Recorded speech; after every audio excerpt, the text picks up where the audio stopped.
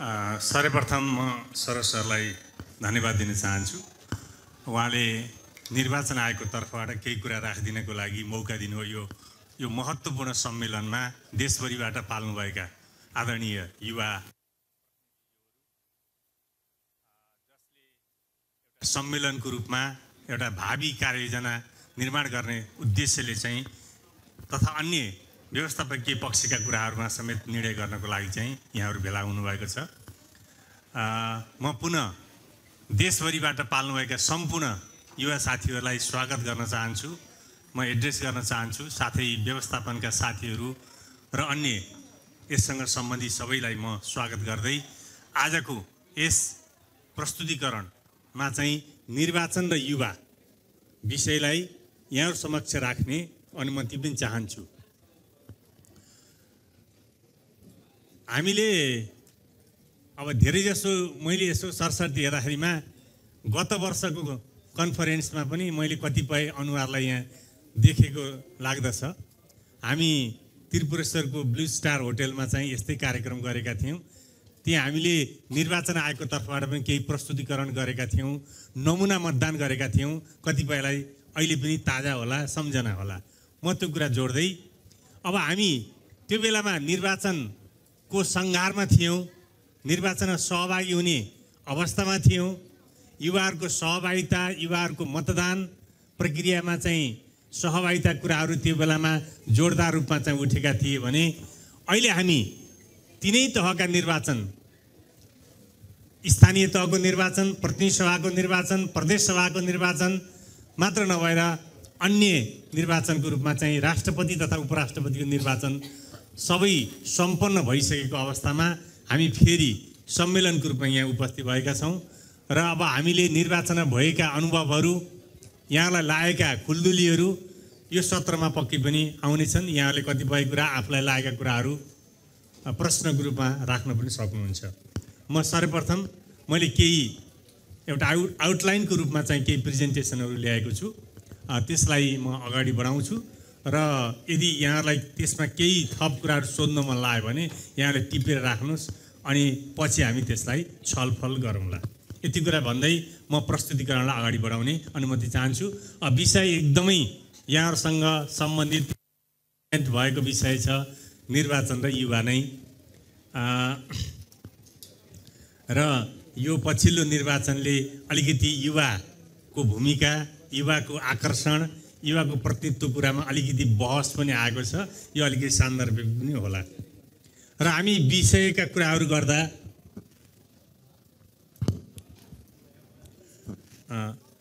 लोकतन्त्र निर्वाचन अन्तर सम्बन्धित छन्, इन्टर रिलेटेड छन्। लोकतन्त्रको प्राण अक्सिजन अथवा मेरुदण्ड ब्याकबोनको रूपमा चाहिँ निर्वाचनलाई लिइन्छ। ब्याकबोन भन्नाले अझै बढी अर्थ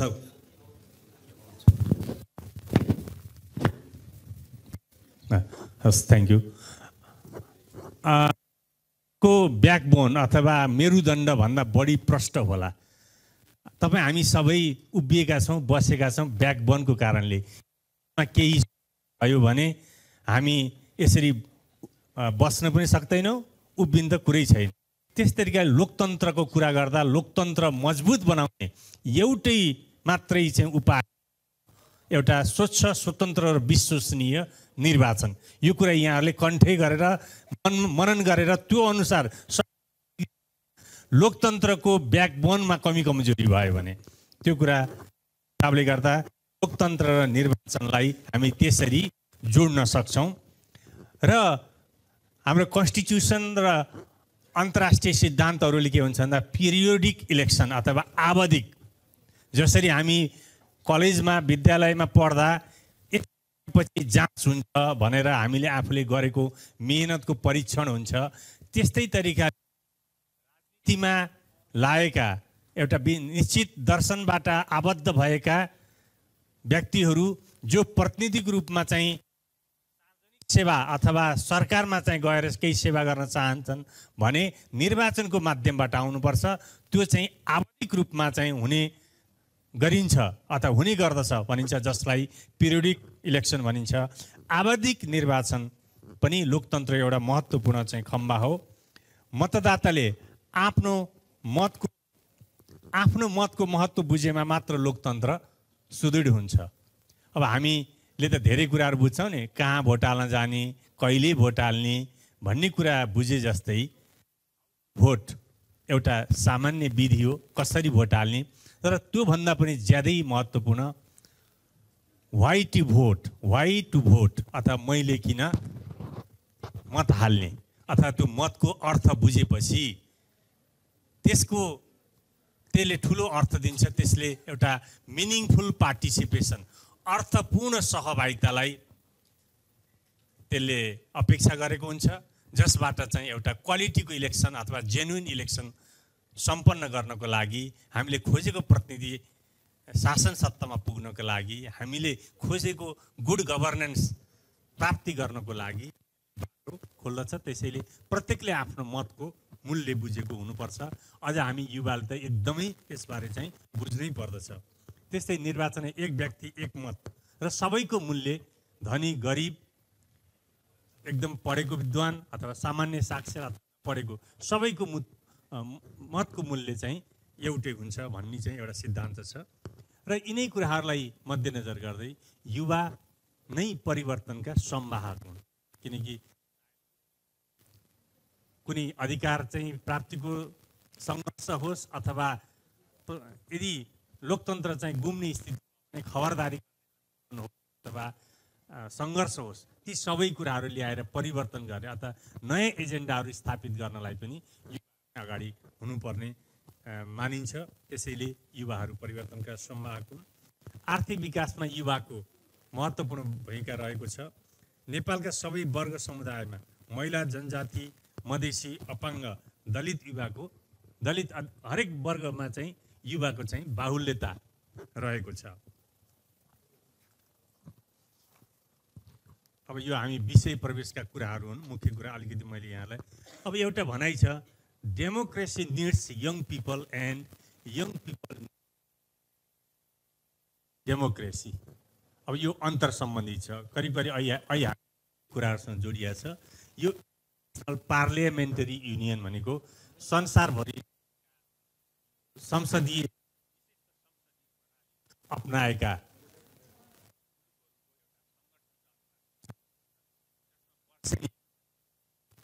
सम्मेलन हुन्छ। यस्तै तपाईँहरूको जस्तै वर्षेनी सम्मेलन हुन्छ र उक्त सम्मेलनमा चाहिँ विभिन्न खालका एजेन्डाहरू र कुन रूपमा चाहिँ विश्वमा चाहिँ राष्ट्रिय संसदमा प्रतिनिधित्व भएको छ भन्ने कुरा विश्लेषण गरिन्छ। र 2023 को चाहिँ त्यो आइपियुको सम्मेलन चाहिँ बहराइनको मनामामा, क्यापिटल सिटी मनामामा त्यो सम्मेलन भएको थियो, जुन 146औं आइपियु कन्फरेन्स थियो। त्यसै गरी जेनेभामा 23 मई जेनेभामा युथ पार्लियामेन्टेरियनहरूको पनि कन्फरेन्स भएको थियो, तपाईँहरू जस्तै गरी। त्यसैले त्यसमा छुट्टा छुट्टै एजेन्डाहरू ल्याइन्छ र विशेष त युवाहरूलाई अगाडि बढाउँदाखेरिमा नयाँ मुद्दाहरू स्थापित गर्न र विकास निर्माणका कामहरूमा द्रुतता दिनलाई सहयोग पुगेको निष्कर्षका साथ ती सम्मेलनले विभिन्न एजेन्डाहरू पारित गरेका छ। त्यसै गरी इन्टरनेसनल पार्लियामेन्टेरियन युनियनले के भनेको छ भन्दा youth are not only a subject for policy development, youth can and must play a Ki role in the design, इलाबोरेसन, implementation, monitoring and evaluation of policies that concern them भनेर यसरी युथहरूको महत्त्वलाई प्रष्ट पारेको छ। अब अगाडि जाउँ हामी। अब हामी अलिकति थोरै निर्वाचनको कुरा गर्छौँ, किन म निर्वाचनबाट आएको हुनाले निर्वाचनको कुरा त गर्नै पर्यो होइन। र अब हामीसँग डाइरेक्ट इन्डाइरेक्टमा चाहिँ निर्वाचन त जोडिएकै छ भनेर अगाडि पनि हामीले छलफल गरिसक्यौँ। अब निर्वाचन भनेको के हो भन्ने कुराहरू त विभिन्न तरिकाले यहाँहरूलाई मैले हात ठड्याएर भन्नुहोस् भन्नु भने पनि तपाईँहरू यहाँ करिब करिब 50वटा डेफिनेसन मिल्ने खालका यो त मिल्छ, यसरी भन्दा हुन्छ भन्ने तरिकाले आउन सक्छ। अब म त्यतातिर गइनँ, किनकि तपाईँहरूले यसबारे निर्वाचन भनेको कुरा बुझ्नुभएको छ।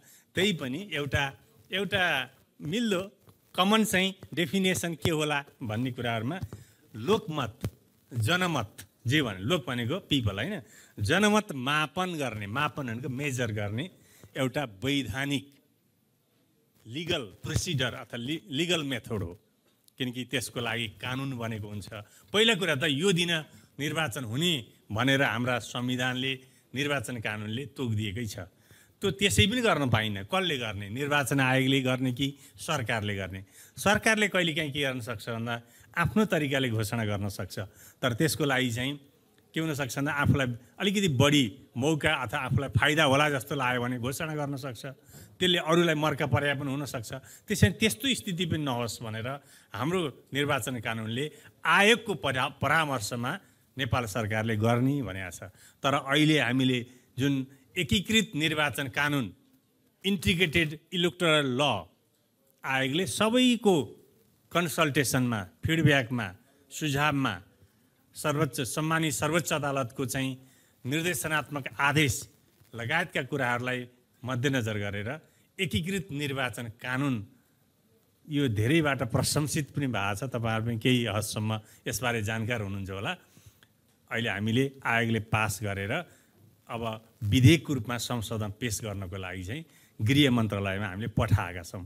त्यसमा चाहिँ अब इलेक्सन कहिले हुने, कुन दिन हुने भन्ने कुरा यदि त्यो ऐन पास भयो भने तपाईँ हामी सबैले भन्न सक्छन् यो निर्वाचन सम्पन्न भएको 4 वर्ष 11 महिना भन्दा पछाडिको जुन महिना आउँछ, 12औं महिना, त्यसको पहिलो आइतबार चाहिँ प्रतिनिधि सभाको निर्वाचन हुनेछ, प्रदेश सभाको निर्वाचन हुनेछ, अथवा स्थानीय तहको निर्वाचन हुनेछ, राष्ट्रपति उपराष्ट्रपति निर्वाचन भनेर एकदमै ब्ल्याक एन्ड व्हाइटमा कानुनमै लेखिने गरी प्रस्ताव गरिएको छ।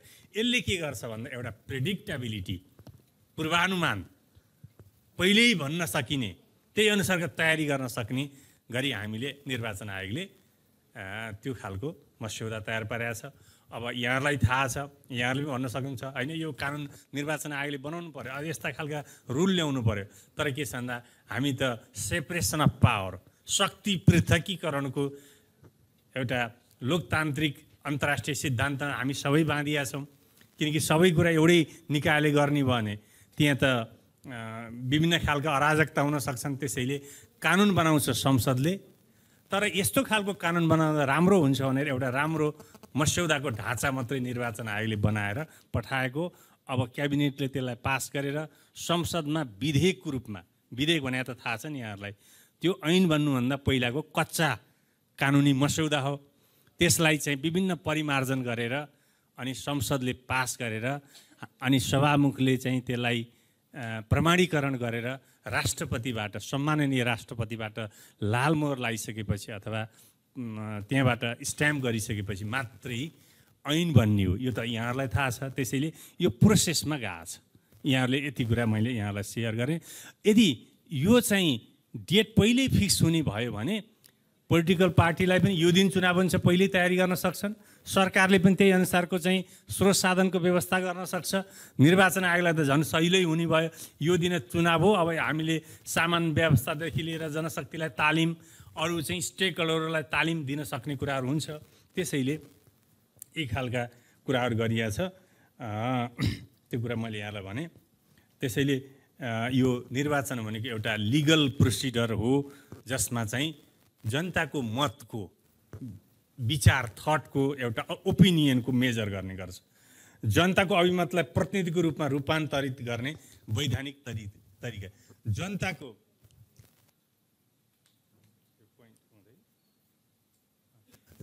अभिमतलाई प्रतिनिधिको रूपमा रूपान्तरित गर्ने वैधानिक तरिका। अब हामी आफै यो निर्णय प्रक्रियामा सहभागी हुन सक्दैनौँ। निर्णय प्रक्रियामा सहभागी हुने हो भने हामी प्रतिनिधि हुनु पर्यो, तर सबै त त्यो सम्भव छैन। हामी कहाँनिर सहभागी हुन्छ भन्दा इलेक्सन डेको दिन हामीले आफ्नो ओपिनियन यो पक्षमा भनेर मतबाट प्रकट गर्छौँ। त्यो भनेको हामीले मेरो अधिकार, ममा भएको मताधिकार, मेरो पक्षबाट काम गर्ने गरी अथवा मेरो विचार अनुसार काम गर्ने गरी फलाना उम्मेदवारलाई दिन्छु भनेर मत त्यसरी दिएको हो। अर्थात् तपाईँहरूको वारिस हो, तपाईँहरूको प्रतिनिधि हो। उसले चाहिँ तपाईँका इच्छा, तपाईँका आकाङ्क्षा अथवा तपाईँको एजेन्डालाई संसदमा गएर कानुनको रूपमा विधिको रूपमा चाहिँ प्रस्तुत गर्ने काम प्रतिनिधिले गरेको हुन्छ, चाहे त्यो स्थानीय तहमा होस्, चाहे त्यो प्रदेश सभा होस्, चाहे चाहिँ त्यो प्रतिनिधि सभा होस्। त्यसैले तपाईँको जनताको अभिमतलाई प्रतिनिधिको रूपमा रूपान्तरित गर्ने विधि पनि निर्वाचन हो। 2 या 2 भन्दा बढी उम्मेदवार वा दल मध्येबाट आफ्नो मत जाहेर गरी चयन गर्न। अब धेरै उठेका हुन्छन्, त्यो मध्ये अब कसलाई को उपयुक्त भनेर छानेर अनि चाहिँ आफ्नो मत जाहेर गरेर चयन गर्ने। अब त्यसलाई त विभिन्न तरिकाले चयन गरिन्छ। समानुपातिक निर्वाचन प्रणाली भने तपाईँले दललाई दिनुहुन्छ, दलले देशभरिबाट पाएको मतको आधारमा अनि सिट बाँडफाँड गरिन्छ भने अब एफपिटिपी अथवा पहिलो हुने निर्वाचित हुने निर्वाचन प्रणाली अथवा प्रत्यक्ष भनिन्छ नि होइन, त्यो प्रणालीमा त तपाईँले दिएको जसले बढी मत पायो उसले चाहिँ जित्ने छँदैछ। अब वाइ इलेक्सन अथवा निर्वाचन किन भन्ने कुरा चाहिँ छ। अब अलिकति सानो भएछ। शासनको वैधताको लागि अब लेजिटिमेसी, किनभने एउटै सरकारलाई अनन्तसम्म शासन गर्न त दिँदैन, किनकि हामीले माथि भनिसकेका छौँ 5-5 वर्षमा सामान्यतः 5-5 वर्षमा चाहिँ उनीहरू पनि जनताको नजरमा, जनताको विचारमा, जनताको कसीमा जाँचिनुपर्छ। जसरी हामीले विद्यालय कलेजमा पढेपछि 1 वर्षमा हामी जाँच दिन्छौँ होइन। यदि सेमेस्टर प्रणाली हो भने 6-6 महिना जाँच दिनुपर्छ। अथवा हामीले कति नलेज गेन गऱ्यौँ, हामी माथि जान ठिक छ छैन, अथवा माथिल्लो लेभलमा जान ठिक छ छैन भने जस्तै। अब 5 वर्ष चाहिँ एउटा मेन्डेट दिइसकेपछि 5 वर्षमा उहाँले गरेको काम, उहाँले पहिला के भन्नुभएको थियो, के गर्दै हुनुहुन्छ, घोषित एजेन्डा अनुसार छैन, अपेक्षा अनुसार छैन, उहाँ सुशासनको पक्षमा लाग्नु होइन। उहाँको हरेक कुराहरूलाई हेरिन्छ दल अथवा उम्मेदवारलाई। अनि त्यसपछि त्यसलाई हामीले मतको मार्फतबाट पास फेल गराउँछौँ। निरन्तरता दिन पनि सक्छौँ अथवा उहाँको सट्टा अर्को पनि ल्याउन सक्छौँ। त्यसैले शासनको वैधताको लागि हो। नीति निर्माणमा जनप्रतिनिधि मार्फत सहभागिताको लागि। यता छेकियो कि है यताको साथीहरूलाई? अब त्यस्तै तरिकाले सेट रहेछ है। ल म सबै बुँदालाई नछुट्ने गरी भन्छु, तपाईँले नदेखिनेले चाहिँ त्यो भनेको आधारमा सुन्नु होला है। अब नीति निर्माणमा जनप्रतिनिधि मार्फत सहभागिताका लागि यही पनि गयो के हो, टेक्निकल प्रब्लम हो। ल अब यो एउटा तपाईँहरूले यो शासन व्यवस्थामा चाहिँ जनताको सहभागिता भन्ने कुरा नि इलेक्सनको डेको दिन यहाँहरूले मतबाट चाहिँ सहभागिता जनाउनु भयो होइन। र त्यसपछि प्रतिनिधिहरूले अब हरेक विभिन्न खालका विधेयक इस्युहरूमा चाहिँ संसदमा छलफल गरेर निर्णय प्रक्रियामा भाग लिनुहुन्छ। त्यसैले यो एउटा निर्णय प्रक्रियाको एउटा चेन हो। त्यसैले जनताहरू सार्वभौम सत्ता सम्पन्न भन्ने कुराको कसरी प्रमाणित हुन्छ भने यदि कसैले यहाँहरूलाई सोध्यो भने पक्कै पनि यहाँले भन्न सक्नुहुन्छ इलेक्सनको डेमा आफ्नो मत मार्फत। हाम्रो मतले आफ्नो नजिकको वडा सदस्यदेखि लिएर मेयर उपमेयरसम्म, प्रदेश सभाको सांसदलाई, प्रतिनिधि सभाको सांसदलाई, हामीले चुनेका प्रतिनिधिले चुनेर राष्ट्रिय सभा सदस्यलाई, हामीले चुनेका प्रतिनिधिहरू मार्फतबाट अनि राष्ट्रपति र उपराष्ट्रपतिसम्म चाहिँ हामीले चुन्न सक्छौँ। त्यसैले हामीले हाम्रो मतको मूल्य कति रहेछ, हामीले जसलाई त्यो कुर्सीमा पुर्याउन चाह्यौँ उसैलाई हामी पुर्याउन सक्छौँ। यदि उहाँले राम्रो काम गरेन भने थपक्क तपाईँ यो कुर्सीको लागि उपयुक्त हुनुहुन्न भने हटाएर फेरि अर्को ल्याउन सक्छौँ। भनेपछि एउटा हेड अफ द स्टेट, राज्यको सर्वोच्च निकायमादेखि लिएर नजिकको सेवा गर्ने गाउँपालिकासम्मको अथवा नगरपालिकाको वडा सदस्य सबभन्दा नजिककोलाई जनताको मतबाट चुनिने हुनाले हामी के हौँ त, हामी सार्वभौम सत्ता सम्पन्न नागरिक हौँ। हामीले नै चुनेका प्रतिनिधि रहेको संवैधानिक परिषद हुन्छ जसले न्यायिक निकायतर्फका प्रधान न्यायाधीशदेखि लिएर अरू न्यायाधीशहरूसम्मको नियुक्ति गर्नेदेखि लिएर नियुक्तिको सिफारिस गर्ने न्याय परिषद हुन्छ, अरू विभिन्न कुराहरू हुन्छ। त्यसै गरी अब हामीले कार्यपालिकामा जाने प्रधानमन्त्री मन्त्रीहरूलाई पनि संसद हामीले चुनेकै प्रतिनिधिबाट संसदबाट चाहिँ निर्माण हुने हुन्छ। त्यसैले राज्यको सम्पूर्ण शक्तिमा को पुर्याउने, के गर्ने, कसरी व्यवस्थापन गर्ने भन्ने कुरा हाम्रो मतसँग जोडिने हुनाले हामी नै के हुन् त सम्पूर्ण सबैभन्दा ठुलो अधिकार त्यो मतको अधिकार त्यो जनतामा भएको कारणले गर्दा नेपाली जनता सार्वभौम सत्ता सम्पन्न त्यसको प्रयोग ब्यालेट अथवा मत मार्फत प्रकट हुने गर्छ। अब मानव अधिकारमा भएका व्यवस्थाहरूको संरक्षण सम्वर्धनको लागि नै निर्वाचनको प्रयोग हुन्छ। यदि जुन सरकारले बढी मानव अधिकार उल्लङ्घन गर्यो भने त्यो पनि एउटा मापदण्डमा राखेर मत दिने एउटा आधार बन्न सक्छ।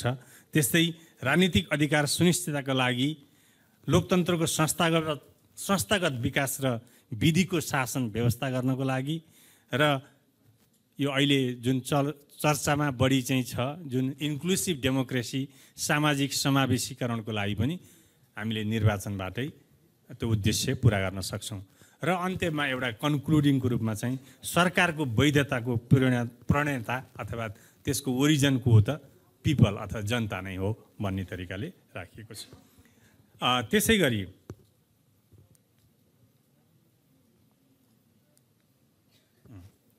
अर्को स्लाइडमा छ हाम्रो स्वच्छ स्वतन्त्र निष्पक्ष निर्वाचनको केही अन्तर्राष्ट्रिय मान्यताहरू चाहिँ छन्। अब यो धेरै कुरा त हामी चर्चामा छलफलमा हामीले गरिसकेका छौँ। जस्तै निर्वाचन गराउने निकाय र निर्वाचन प्रक्रिया विश्वसनीय हुनुपर्दछ। अब हामी कहाँ निर्वाचन आयोग भनिन्छ र अन्तर्राष्ट्रिय क्षेत्रमा यसलाई इलेक्सन म्यानेजमेन्ट बडी भनिन्छ। इएमबी छोटकरीमा के भनिन्छ त इएमबी इलेक्सन म्यानेजमेन्ट बडी। त्यो विभिन्न नामहरू हुन्छ र हामी कहाँ त्यसको नाम चाहिँ निर्वाचन आयोग रहेको छ। यो निकाय र यो निकायले गराउने निर्वाचन प्रक्रिया कस्तो हुनुपर्छ त विश्वसनीय क्रेडिबल हुनुपर्छ। त्यो क्रेडिबल भन्ने शब्दको एकदमै विशेष अर्थ छ। त्यो भनेको इलेक्सनका स्टेक होल्डरहरूद्वारा विश्वास प्रकट गरिएको उनीहरूले विश्वास गरेको निर्वाचन नै के हो त विश्वसनीय निर्वाचन। भना मतलब निर्वाचन आयोग त अब गर्ने नै भयो, सरकार त्यसमा सहभागी हुन्छ। त्यसको अतिरिक्त अब स्टेक होल्डर भन्नाले राजनीतिक दलहरू उम्मेदवारहरू त्यस्तै मिडिया पर्यवेक्षकहरू राष्ट्रिय अन्तर्राष्ट्रिय नागरिक समाज यो सबै पक्षबाट यदि निर्वाचन ठिक छ विश्वास गरेका छ भने त्यो निर्वाचनलाई के भनिन्छ क्रेडिबल इलेक्सन भनिन्छ।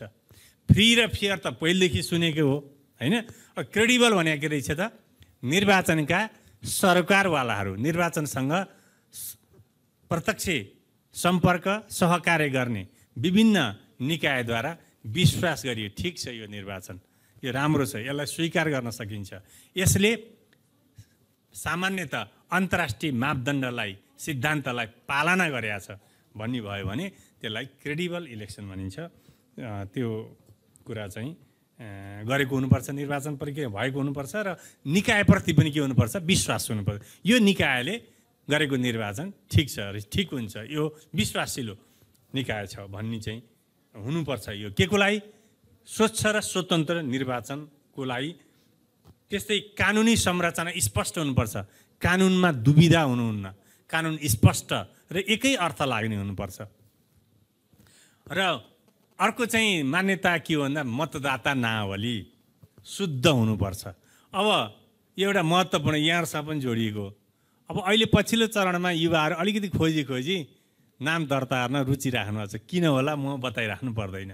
तर पहिला चाहिँ भोट हालेर के हुन्छ भने भोट हाले केही हुन्छ भन्ने कुराको एउटा मान्यता पछिल्लो चरणमा स्थापित भएको छ। यो कुरा यहाँहरूले मजाले भन्न सक्नुहुन्छ। त्यसैले यसको लागि पहिलो इन्ट्री पोइन्ट यो सम्पूर्ण प्रक्रियामा जोडिनको लागि पहिलो इन्ट्री पोइन्ट भनेको मतदाता नालीमा नाम दर्ता गर्नै पर्यो। मतदाता नालीमा नाम दर्ता गर्ने प्रक्रिया पनि एकदमै सजिलो गरिएको छ। 16 वर्ष नागरिकता प्राप्त हुन्छ। नागरिकता प्राप्त गरेकै दिनबाट यहाँहरूले मतदाता नालीमा नाम लेखाउन पाउनुहुन्छ। तर मतदाता हुन अहिले पाइन्न।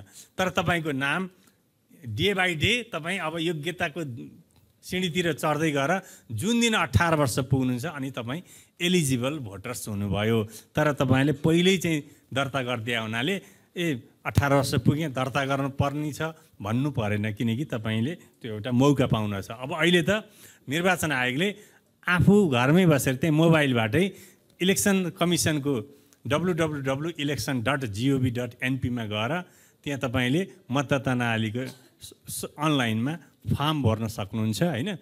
अथवा आफ्नो नाममा केही त्रुटि छ ठेगाना उमेर हैन मातापिताको नाम कहीँ केही त्रुटि छ भने पनि त्यसको अर्को साइडमा त्रुटि सच्याउनको लागि अद्यावधि गर्ने फारम पनि त्यहीँ छ। त्यो अद्यावधिक फारमको लागि त तपाईँले त्यहीँबाट सेन्ड गरेपछि पुगिहाल्यो, सचिएर आउँछ पछिल्लो नावलीमा। तर नाम दर्ता गर्नको लागि दर्ता तपाईँहरूको मोबाइलबाट गर्न सक्नुभयो। त्यहाँ तपाईँले ठाउँ चुज गर्नुपर्छ, कुन ठाउँमा गएर नाम दर्ता गर्नको लागि त फोटो खिचाउनु पऱ्यो नि, बायोमेट्रिक्सहरू दिनुपर्छ। र अनि चाहिँ यो दिन आउनुहोस् भनेर त्यहाँ तपाईँलाई एउटा इन्फर्मेसन आउँछ। आइसकेपछि अनि तपाईँ त्यहाँ गएर आफ्नो फोटो खिचाउनु पऱ्यो, फिङ्गर प्रिन्ट दिनु पऱ्यो होइन, त्यो काम चाहिँ गर्नुपर्छ। त्यो चाहिँ एउटा सजिलो गरेको छ। त्यसैले नाम शुद्ध पनि पार्न पऱ्यो, नाम दर्ता पनि पऱ्यो। अब यो मतदाता नाली किन इम्पोर्टेन्ट छ भन्दा तपाईँको rights to elect and to be elected को लागि चाहिँ मतदाता नालीमा नाम हुनु पर्यो। तपाईँ उम्मेदवार हुनको लागि पनि नामावलीमा नाम छैन भने पाउनुहुन्न, उम्मेदवार हुनको लागि पनि होइन। अब भोट हाल्नको लागि अथवा मतदाता हुनको लागि पनि के भयो त मतदाता नालीमा नाम हुनु पर्यो। यो यहाँहरूको ठुलो जिम्मेवारी छ, किनकि यहाँहरू चाहिँ एउटा सर्जक हो, एउटा अभियन्ता हो, एउटा चाहिँ चेन्ज एजेन्ट हो। त्यसैले यहाँहरूको ठुलो भूमिका हुन्छ मतदाता नाली शुद्ध पार्नको लागि। अब भयरहित चुनावी वातावरणको सुनिश्चितताको लागि अब भयरहित निर्वाचन भयो भने मात्र चाहिँ फ्री र फेयर इलेक्सन हुनसक्छ। र फ्री र फेयर इलेक्सनमा सबै दल र उम्मेदवारको लागि समान अवसर, समान। यो इलेक्सनमा चाहिँ एउटा शब्द एकदम चर्चित छ, त्यसलाई लेभल प्लेइङ फिल्ड भन्छ। त्यो लेभल प्लेइङ फिल्ड चाहिँ कोड अफ कन्डक्टबाट चाहिँ पालना गराउने प्रयास गरिया हुन्छ। तर हामी कहाँ चाहिँ यो निर्वाचन आयोगले एकदम डिक्टेट गर्नुपर्छ भन्ने छ, तर होइन। यो सबैले आफ्नो सीमामा बस्दिएर आफ्नो अनुशासनमा बसेर चाहिँ गर्ने। जस्तै मतदाताको चाहिँ के आचार संहिता हुन्छ पालना गर्नु पर्यो, उम्मेदवारले के पालना गर्नुपर्छ त्यो सीमामा बस्नु पर्यो, दलले, मिडियाले, सरकारी कर्मचारीले, अरू सबैले आफ्नो ठाउँमा यो गर्नुहुन्छ यो गर्नुहुन्न भन्ने कुराहरू लेखिएको हुन्छ। त्यो भित्र बस्दियो भने आचार संहिता स्वतः पालना हुन्छ। तर जित्नै पर्छ, मै जित्नुपर्छ भन्ने मान्यताले गर्दा अलिकति दूषित भएको हो। त्यसलाई बिस्तारै यो धारणामा परिवर्तन ल्याएर जनताको स्वच्छ मतबाट जित्ने, यदि मन पराएन भने फेरि विथड्र हुने, त्यो मानसिकताको सबैले विकास गर्नुपर्दछ। त्यसै गरी मतदान प्रक्रिया एकदम पारदर्शी, गोप्य मतदान कक्षको काम बाहेक अरू सम्पूर्ण कुराहरू पारदर्शी हुनुपर्छ। त्यस्तै मतगणना पनि पारदर्शी हुनुपर्छ भन्ने कुराहरू यी जुन जति हामी छलफल गऱ्यौँ यो चाहिँ स्वच्छ र स्वतन्त्र फ्री एन्ड फेयर इलेक्सनको चाहिँ के हुन्छ अन्तर्राष्ट्रिय मान्यताहरू हुन्। अब यहाँ हेर्नुहोस् त टेबलमा देखिन्छ। अब यो छोटो प्रेजेन्टेसनमा त अब सबै प्रणाली बारेमा बताउन सकिन्न, किनकि यो इलेक्टोरल सिस्टम भनेको त संसारमा निर्वाचनमा हालेको मतबाट प्रतिनिधि चयन गर्ने विधि निर्धारण गर्नको लागि 12वटा प्रणालीहरू विकास गरिएका छन्। त्यसलाई 4वटा फ्यामिलीभित्र बाँडिएका छन्, देख्न सक्नुहुन्छ नि 4वटा, 1 2 3 4 फ्यामिलिज 12 सिस्टम इलेक्टोरल सिस्टम। हाम्रा निर्वाचन प्रणाली कति रहेछन् संसारमा प्रयोग भएका 12वटा छन्। कतिवटा फ्यामिलीभित्र बाँड्न सकिन्छ 4वटा। यसको लागि तपाईँहरूले अलिकति केही थप बुझ्न चाहनुहुन्छ भने निर्वाचन आयोगको वेबसाइटमा गएर तपाईँहरूले यो माध्यमिक विद्यालयका शिक्षकहरूलाई भनेर हामीले स्रोत सामग्री विकास गरेर राखिदिएका छौँ। सामाजिक अध्ययन विषय शिक्षकको स्रोत सामग्री भनेर त्यो पुस्तकमा एउटा च्याप्टर चाहिँ इलेक्टोरल सिस्टम भन्ने नै छ। तपाईँहरूले अलिकति त्यहाँ इलाबोरेट गरेर हेर्न सक्नुहुन्छ। केही कन्फ्युज भयो भने तपाईँहरूले सिधै निर्वाचन आयोगमा हामीलाई मेरो नम्बर त वेबसाइटमा पनि छ, त्यहाँ तपाईँहरूले फोन गरेर बुझ्न पनि सक्नुहुन्छ। त्यसको अतिरिक्त निर्वाचन प्रश्नोत्तर भन्ने अर्को पुस्तक पनि छ। करिब 600वटा प्रश्नहरू र त्यसको जवाब, क्वेसन आन्सर FAQ टाइप छ। त्यो पनि तपाईँहरूले हेर्नु हो भने निर्वाचनको बारेमा धेरै कुराहरू बुझ्न सक्नुहुन्छ। त्यसमा पनि एउटा हामीसँग निर्वाचन प्रणाली भनेको एउटा च्याप्टर छ, त्यसमा पनि धेरै कुराहरू तपाईँहरूले बुझ्न सक्नुहुन्छ। मोटामोटी म तपाईँहरूलाई अहिलेको यस सेसनमा यो निर्वाचन प्रणाली भनेको यसलाई छोटकरीमा भन्दाखेरिमा भोट्स, हामीले भोट हाल्छौँ नि, मत हाल्छौँ नि, भोट्स इन्टु सिट्स। सिट्स भनेको जनप्रतिनिधि चुनिएर आउने। हामीले जस्तै पाउरोटी बनाउनलाई अन्डा, पिठो, पानीहरू मिलाउनुपर्छ नि, अनि त्यो एउटा इनपुट भयो, अनि मेसिनले प्रोसेस गरेर अनि हिट दिएपछि के भन्छ, पाउरोटी आउटपुटको रूपमा आउँछ नि। त्यस्तै तपाईँले मत हाल्यौँ होइन, प्रोसेसिङ के हो त, इलेक्ट्रोल सिस्टम हो। त्यसपछि सिट कसरी प्राप्त हुन्छ भन्यो। अब प्रत्यक्षमा तपाईँ हामीले भोट हाल्दै जाँदा त्यो बाकसमा जसको पक्षमा बढी, एक भोट भए पनि बढी छ उसले जित्छ, त्यो एउटा विधि भयो होइन। त्यसलाई फर्स्ट पास द पोस्ट, पहिलो हुने निर्वाचित हुने निर्वाचन प्रणाली भनिन्छ होइन। त्यस्तै यो एउटा प्रणाली हो। त्यो प्रणाली भनेको यो सुरुको बढी मत बहुमतको सुरुको हो, पहिलो हुने निर्वाचित हुने हो। त्यस्तै तरिकाले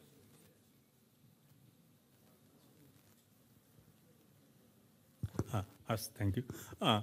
त्यसपछि अर्को हामी कहाँ अहिले बढी चर्चित रहेको समानुपातिक निर्वाचन प्रणाली, त त्यसको फेरि प्रोसेसिङ अर्कै छ। हामीलाई दिएको मतपत्रको अर्को एउटा एफिटिपीको हुन्छ, एउटा उम्मेदवारलाई दिइयो, त्यसपछि हामीले आफूलाई मनपर्ने दलको निर्वाचन चिन्हमा छाप हानिन्छ। तर त्यसको विधि के छ, देशभरिका मतदान केन्द्रबाट चाहिँ पार्टीको पक्षमा बाकसमा परेको मतहरूलाई जोड्दै थोपा सङ्कलन गरेर घैला भरिन्छ भने जस्तै।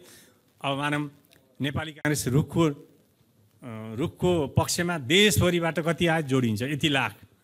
त्यस्तै नेकपा एमाले सूर्यको पक्षमा कति आयो देशभरिबाट, कति लाख आयो, त्यो गर्दै। अनि त्यस्तै अरू नेकपा माओवादी, जसपा, अरू विभिन्न पार्टीहरूको चिन्हमा देशभरिबाट कति आयो, त्यसको चाहिँ हिसाब गरेपछि अनि सदरमतको हिसाब गरिसकेपछि अनि त्यसमा चाहिँ सेन्ट लको सूत्र प्रयोग गरेर यो पार्टीको पक्षमा यति लाखले यति सिट पाउँछ, 110 जुन प्रतिनिधि सभाका 110वटा सिट जुन समानुपातिक तर्फको छ। अब मानौँ 28 लाखले चाहिँ 34 सिट, 26 लाखले 32 सिट गरेर सिट बाँडफाँड गरेर त्यो भित्रको फेरि क्लस्टर छ नि, महिला, दलित, अपाङ्गता, त्यसरी चाहिँ चुनिन्छ। यसरी यो सबै निर्धारण गर्ने कुरा के हो त, यो निर्वाचन प्रणाली हो। यसले निर्वाचन प्रणाली के हुन्छ भन्दा हामीले 62-63 को जनआन्दोलनमा चाहिँ समावेशी लोकतन्त्रका कुराहरू पनि उठे। त्यसलाई अब एजेन्डा त आयो समावेशीका कुराहरू, त्यसलाई टेक्निकल्ली ट्रान्सलेट केबाट गर्ने भन्दा यो इलेक्ट्रोल सिस्टमबाट गरिन्छ। कुन सिस्टमले जनताको त्यो एजेन्डालाई रिप्रेजेन्ट गर्न सक्छ भनेर इलेक्सन एक्सपर्ट, इलेक्सन इन्जिनियरिङ गर्दाखेरिमा यी मध्ये कुन चाहिँ प्रणालीले त्यसलाई एड्रेस गर्न सक्छ भनेर अनि छनौट गरिन्छ। र यो निर्वाचन प्रणालीमा सुधार गर्नु पर्यो, निर्वाचन आयोगले सक्दैन, किनकि electoral system, deciding the electoral system is a political decision. यो के हो, राजनीतिक निर्णय हो, आयोगले गर्न सक्दैन, केवल क्याबिनेटले पनि गर्न सक्दैन, किनकि यो पोलिटिकल डिसिजन हो। यसलाई नेसनल कन्सेन्सस अर्थात् 2/3 मेजोरिटी संसदले गर्यो भने मात्रै गर्न सक्छ। यो कुरा पनि यहाँहरूले क्लियरली बुझ्नुपर्छ। अब नेपालमा अवलम्बन गरिएका निर्वाचन प्रणालीहरू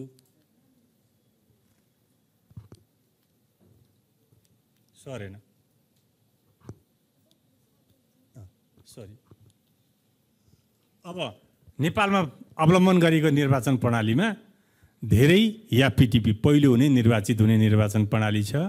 त्यस्तै प्रदेश सभा र प्रतिनिधि सभा समानुपातिक निर्वाचन प्रणाली भर्खरै कुरा गरियो।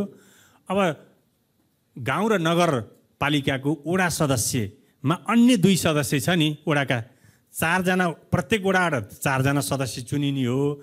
1 जना महिला सदस्य, 1 जना दलित सदस्य, अन्य 2 जना सदस्य। अब त्यसमा महिला पुरुष जो पनि उठ्न सक्छन्, तर सामान्यतः पुरुषहरू उठ्या। त्यसमा चाहिँ अब दलबाट हो भने एउटा चिन्ह र 2टा चिन्ह दिया हुन्छ, स्वतन्त्रको छुट्टा हुन्छ। त्यसमा हामीले 2 जना उम्मेदवारलाई दिनुपर्छ। ती मध्ये सबैभन्दा बढी ल्याउने र दोस्रो बढी ल्याउने जितिन्छ। त्यसलाई ब्लक भोट सिस्टम भनिन्छ अथवा एकमुष्ट प्रणाली, त्यो प्रणाली पनि हामी कहाँ प्रयोगमा छ। त्यस्तै राष्ट्रपति उपराष्ट्रपतिकोमा 50% नकटाएसम्म दोस्रो चरणमा गएर भए पनि हामीले डिसाइड गर्नुपर्छ। 2 राउन्ड सिस्टम TRS, 2 चरण प्रणाली छ। यसरी हामी र अनि राष्ट्रिय सभाको सुरुको प्रारम्भिक गठन प्रणाली एकल सङ्क्रमणीय मत प्रणालीबाट गरिएको थियो। त्यसैले यसरी हामीले 5-6वटा सिस्टम, 12 मध्ये करिब 5-6वटा सिस्टम नेपालले पनि प्रयोग गरेको छ। अब निर्वाचनको कुरा गर्दाखेरिमा एउटा यो महत्त्वपूर्ण कुरा छ, इलेक्टोरल साइकल। अहिले हामी इलेक्टोरल सिस्टमका कुरा गऱ्यौँ, त्यो भनेको त भोटबाट सिटमा रूपान्तरण गर्ने विधि रहेछ प्रणाली भनेको। अर्को एउटा टेक्निकल कुरा के छ भन्दा इलेक्टोरल साइकल, निर्वाचन पनि एउटा चक्र हो, होइन त? अब फेरि अब करिब 4.5 वर्षपछि फेरि अर्को निर्वाचन आउँछ नि, आउँदैन हो? यो एउटा चक्र हो। चक्र भनेपछि त बुझ्नुहुन्छ नि। अब हामीले त हाई स्कुलमा, कम्तीमा हाई स्कुलमा चाहिँ अब लाइफ साइकल अफ विभिन्न खालका चाहिँ जीवहरूको चाहिँ पढेका छौँ नि विज्ञानमा। हो त्यस्तै निर्वाचनको एउटा चक्र छ। चक्र भनेपछि यो ठ्याक्कै फेरि साइकल जस्तै चक्र होइन, यो हेलिक्समा हुन्छ अथवा जोडिँदैन। तर हेर्दाखेरिमा गोलो गोलो हुँदै अगाडि बढ्छ, किनकि समय त अगाडि बढ्छ नि। त्यसैले अबको करिब 5 वर्षमा एउटा इलेक्सनको साइकल पुरा भएर फेरि अर्को चाहिँ साइकलमा जान्छ। तर यो यहाँ किन भनियो भन्दा भन्न खोजेको निर्वाचन आयोग त निर्वाचन सकिएपछि काम सकियो, के छ र काम भन्ने हुनसक्छ, तर होइन। Election is not a single day event भनिन्छ। यो अन्तर्राष्ट्रिय भनाइ हो, मैले मात्रै भने होइन कि। इलेक्सनको लिट्रेचरमा के भन्छ, election is not a single day event. यदि यो कुरा बुझियो भने तपाईँ हामी पनि जिम्मेवार रहन्छ, निर्वाचन आयोग त हुनै पर्ला यहाँ। त्यस हुनाले अब 5 वर्ष पछाडिको भनिसकेका छन् कतिपय दलहरूले, अब 84को इलेक्सनमा यसरी भेट्ने भनेर अहिले घोषणा गरेका छ नि, त्यो भनेको अहिलेदेखिको प्रिपेरेसन हो। किनकि इलेक्सन एक दिनमा कसैलाई कन्भिन्स गर्न सकिन्न, कसैलाई बुझाउनको लागि केही एजेन्डाहरू उहाँहरूकोसम्म पुर्याउनुको लागि त धेरै करिब 2 करोड चाहिँ जनमतमा पुर्याउनुको लागि त टाइम लाग्छ नि। त्यो भनेको इलेक्ट्रोल एजुकेसन, भोटर एजुकेसनको थ्रुबाट जानु पर्यो, मतदाता दर्ता गर्नु पर्यो, त्यसलाई शुद्धिकरण गर्नु पर्यो, होइन? त्यस्तै अब विभिन्न खालका कानुनहरूमा परिमार्जन गर्नु पर्यो। हामीले ड्राफ्ट दिएका छौँ, त्यसलाई पास गरेर संसदबाट पास गरेर इम्प्लिमेन्टेबल बनाउनु पर्यो। त्यो मात्रै बनाएर हुन्न, त्यसलाई अरू कार्यान्वयन गर्नको लागि रेगुलेसन, नियम बनाउनु पर्यो, कार्यविधि बनाउनु पर्यो, अनुसूचीहरू, फारमहरूको विकास गर्नुपर्ने हुन्छ, होइन? त्यही अनुसारको तयारी गर्दै जानुपर्छ। अनि त्यही अनुसारको चेन्जिङ इन्भाइरोमेन्ट अनुसारको जनशक्तिलाई तालिम दिएर इफिसियन्ट बनाउनु पर्यो। त्यति मात्र होइन, स्टेक होल्डरहरूलाई पनि कानुनमा यस्तो व्यवस्था छ है भनेर अवेरनेस प्रोग्राम चलाउनु पर्यो, मिडियालाई त्यही खालको ओरिएन्टेड गर्नु पर्यो। त्यस्तै अरू विभिन्न मार्जिनलाइज समूहहरूलाई पनि हामीले त्यही अनुसारको तयारी गर्नुपर्ने हुन्छ। त्यसैले यो भनेको निरन्तर चलिरहने हो। विशेष त इलेक्टोरल साइकलमा 3टा phase, pre election phase, during election phase र post election phase. Pre election फेजमा के गरिन्छ भन्दा जे सुधार गर्नुपर्ने कुराहरू सम्पूर्ण चाहिँ तयारी गरिन्छ, कानुन बनाइन्छ, विधिहरू बनाइन्छ, आवश्यक यो सामग्रीहरूको विकास गरिन्छ, तालिम दिइन्छ, भोटर एजुकेसन, निर्वाचन शिक्षा लगायतका कुरा गरिन्छ। ड्युरिङ इलेक्सनमा इलेक्सन डेट डिक्लेयर भएपछि अनि आचार संहिता लागू गरिन्छ, अनि नोमिनेसन हुन्छ, प्रचार प्रसार सुरु हुन्छ, इलेक्सन सामग्रीहरूको व्यवस्थापन गरिन्छ, अनि कर्मचारीको रिक्रुट गरिन्छ, डिप्लोय गरिन्छ, मतदान चलाइन्छ, त्यसपछि गणना गरिन्छ, रिजल्ट आउट गरिन्छ। यो ड्युरिङमा हुन्छ। भने पोस्टमा ल गरेको निर्वाचन कस्तो भयो, राम्रो कति भयो, कहाँ सुधार गर्नु पर्यो, राम्रा कुराको निरन्तरता र सुधार गर्नुपर्नेको लागि नयाँ कार्यक्रमसहित सुधार गरेर एउटा रिपोर्ट तयार पारिन्छ, स्ट्राटेजिक रिफर्म एजेन्डा ल्याइन्छ। त्यो स्ट्राटेजिक रिफर्म एजेन्डा नबन्दासम्म के हुन्छ, पोस्ट इलेक्सन पिरियड रहन्छ, जब सबै तयार पारेर अब इम्प्लिमेन्टेसनमा लैजाने सुधारका योजना अगाडि बढाउने फेरि प्रीमा जान्छ। यसरी यो इलेक्सन भनेको चलिरहने प्रक्रिया रहेछ। त्यसैले हामी पनि कुन बेला केमा हामी जोडिनुपर्छ भन्ने कुरा युवाहरूले विशेष त बुझ्नुपर्ने देखिन्छ। यहाँ पनि केही कुराहरू देखाइएको छ। नेपालको निर्वाचनमा युवा सहभागिताको व्यवस्थाका कुराहरू चाहिँ छन्। त्यसमा अब मैले अहिले भने 16 वर्ष उमेर पुगेकाले नागरिकता पाउनुहुन्छ। नागरिकता पाएपछि यहाँले नाम दर्ताको लागि प्रक्रियामा जानुहुन्छ। 18 वर्ष पुगेपछि मतदाता हुनुहुन्छ र स्थानीय तहको निर्वाचनमा 21 वर्ष पुग्न साथ उम्मेदवार पनि हुन पाइन्छ। प्रतिनिधि सभा र प्रदेश सभामा 25 वर्ष पुगेपछि मनोनयन गर्ने दिन चाहिँ यहाँहरू 25 वर्ष पुग्नु भने उम्मेदवारै हुन पाउनुहुन्छ। भोटर्स त 18 वर्ष पुगेपछि पाइहालियो। अनि राष्ट्रिय सभाको सदस्यको उम्मेदवार हुनलाई 35, राष्ट्रपति उपराष्ट्रपतिको उम्मेदवार हुनलाई 45 वर्ष। 45 वर्ष त युवा भएन, अलिकति माथि पुगिहाल्यो होइन। त्यस हुनाले अब हामीले राष्ट्रिय सभासम्म तयारी गर्न सकिन्छ। अब विभिन्न चरणमा मैले अहिले भने नि यहाँहरूलाई pre election phase, during election phase, post election phase, यी चरणमा चाहिँ यहाँहरूको भूमिका के, अब आयोगले भन्ने कुरा यहाँहरूसँग अपेक्षा गर्ने कुरा तिनै हुन्। म सरसर्ती व्याख्या गरिनँ, त्यो मैले यहाँहरूलाई भने। जस्तै निर्वाचन पूर्वको चरणमा यहाँहरूको भूमिका के होला त? अब आफ्नो नाम सम्झेर म गर्नु पर्यो है। मैले यति यहाँहरूलाई अनुरोध गरेँ। कानुन तथा नीति तर्जुमा र परिमार्जनमा कस्तो हुँदैछ?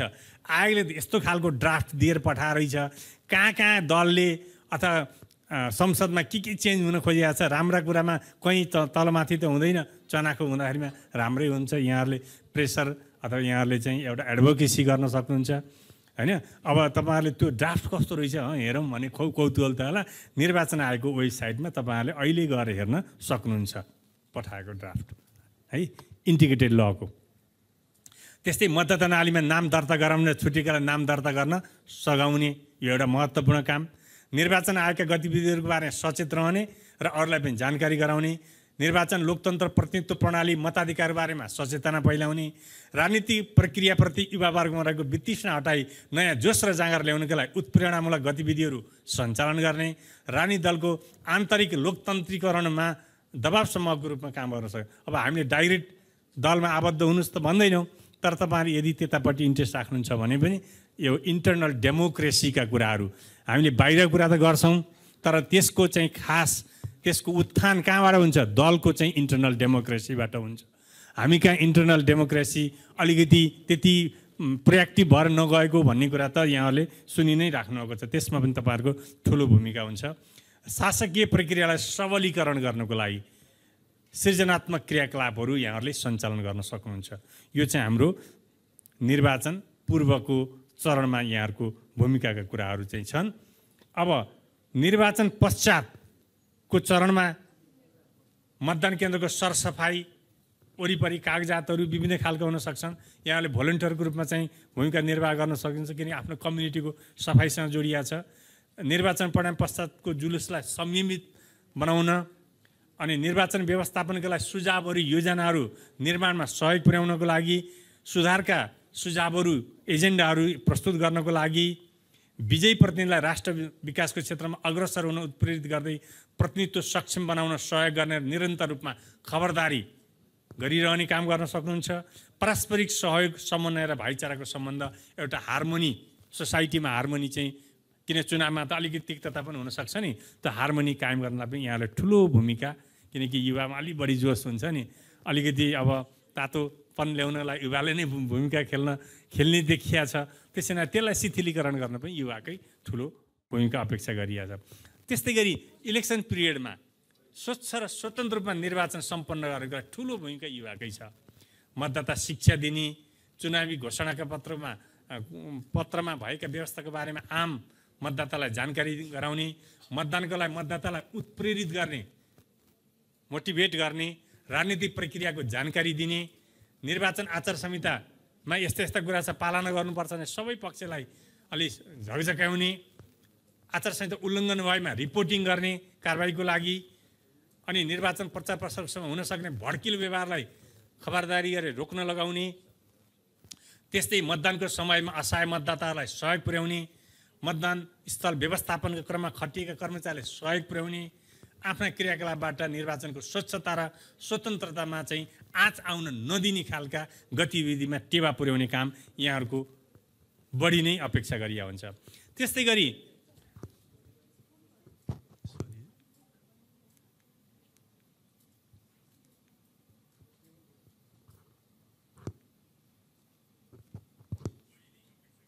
अब निर्वाचन प्रक्रियामा युवाको भूमिका नेतृत्वकर्ताको रूपमा, मतदाताको रूपमा, उम्मेदवारकै रूपमा, अभियन्ताको रूपमा, सुझावकर्ताको रूपमा, शान्ति प्रवर्धकको रूपमा, निगरानीकर्ताको रूपमा यी विभिन्न भूमिका यहाँहरूले निर्वाह गर्न सक्नुहुन्छ। यस्ता धेरै महत्त्वपूर्ण चाहिँ भूमिकाहरू यहाँहरूले निर्वाह गर्न सक्ने अथवा यहाँलाई दिन सक्ने चाहिँ हुन्छ।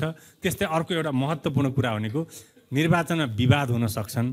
त्यो विवाद व्यवस्थापनमा युवाहरूले ठुलो भूमिका निर्वाह गर्नुहुन्छ, किनकि विवादरहित निर्वाचनमा सहयोग पुर्याउने, चुनावी वातावरण शान्त र संयमित बनाउने, विवाद भइहालेमा अनौपचारिक र औपचारिक तौरबाट सहमति निर्माण गर्नलाई यहाँहरूले लोकल्ली ठुलो भूमिका निर्वाह गर्न सक्नुहुन्छ। त्यसबाट स्वच्छ स्वतन्त्र विश्वसनीय निर्वाचन सम्पन्न गर्नको लागि ठुलो सहयोग पुगेको हुन्छ। अब यो विश्व राजनीतिमा युवाको कुरा छ। विश्वमा 30, 40, 50 वर्षका मुनिका युवाको तल्लो सभामा हाउस अफ रिप्रेजेन्टेटिभ भन्छ। अब बेलायतमा चाहिँ बाइक्यामरल 2 सदन छ। अप्पर हाउस भनेको हाउस अफ लर्ड्स भनिन्छ, तलकोलाई हाउस अफ रिप्रेजेन्टेटिभ अथवा हाउस अफ कमन्स पनि भनिन्छ। अब त्यसमा चाहिँ अझ हामी कहाँ प्रतिनिधि सभा हाउस अफ तल्लो सदन भयो, राष्ट्रिय सभा अप्पर हाउस अथवा माथिल्लो सदन, हामी कहाँ सङ्घीय संसद बाइक्यामरल छ।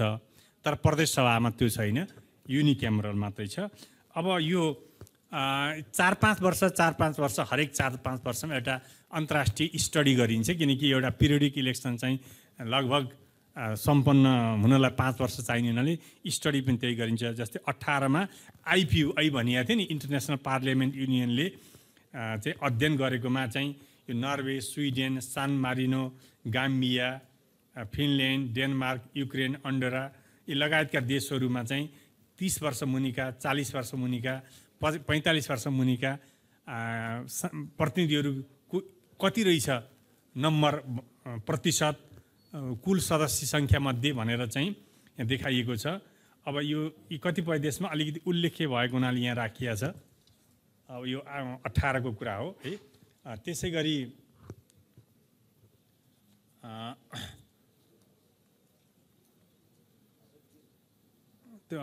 अब यो भुटान, स्लोभेनिया, मेक्सिको, अस्ट्रिया आदि विभिन्न देशहरूको चाहिँ छ।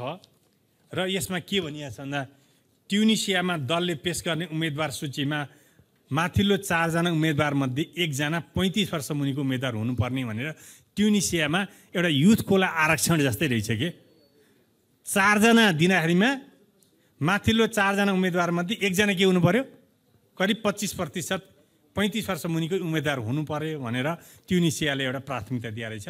त्यस्तै किर्गिस्तानको कानुनले दलको उम्मेदवारको सूचीमा कम्तीमा 15% उम्मेदवार 35 माथि 25 भयो। अब यो किर्गिस्तानले के त 15% 35 वर्ष मुनिका उम्मेदवार हुनुपर्ने भनेर कानुनमै व्यवस्था गरेको रहेछ। त्यस्तै श्रीलङ्का महिला र युवाको लागि चाहिँ 25% आरक्षणको व्यवस्था गरिएको छ। दुईटालाई जोडिएको रहेछ, महिला र युथ गरेर। यसरी युथको पार्टिसिपेसन यो रिप्रेजेन्टेटिभ्समा जनप्रतिनिधिमै बढाउनुको लागि विभिन्न देशले विभिन्न खालका व्यवस्था गरेका रहेछ। र अब